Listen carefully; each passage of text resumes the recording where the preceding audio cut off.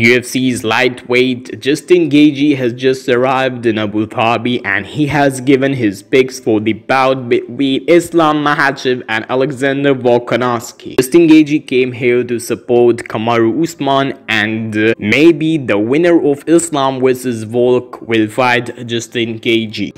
What about main event? We'll see. I mean, I think Islam gets him again. Probably more decisively, but we'll see. Again, anything can happen any moment. Would you like to fight him, Islam, Yes. in case of his I want to victory? fight the winner for the belt.